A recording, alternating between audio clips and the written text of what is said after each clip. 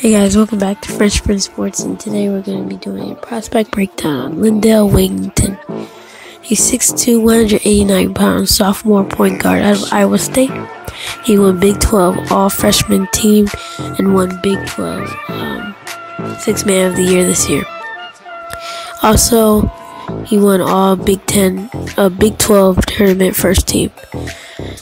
He averages 13.5 points per game, 2.1 assists per game, 4 rebounds per game, 41% from the field, 29% from 3-point percentage, 2 turnovers per game, all in only 26 minutes per game.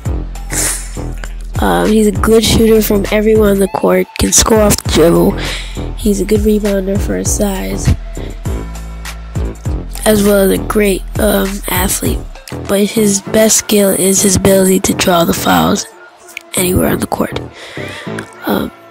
Sometimes he can't score in traffic and plays very wild sometimes when trying to draw the foul or even driving. Sometimes not a offensive playmaker, is very inconsistent.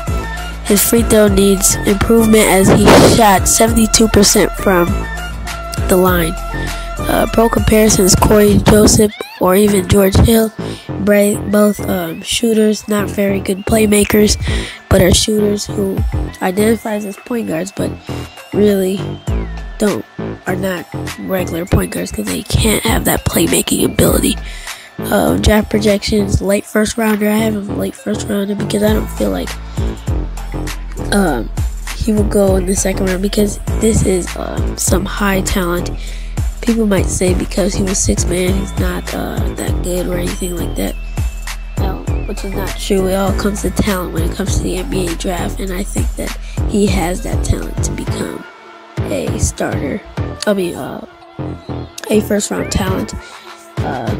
For example, Dante DaVinci, who went to the Bucks last year, early pick, 17th pick. So mid-round pick, and he never was a starter for Villanova. So thank you guys for watching. Make sure you hit the like, subscribe button, and continue watching my videos as this topic has been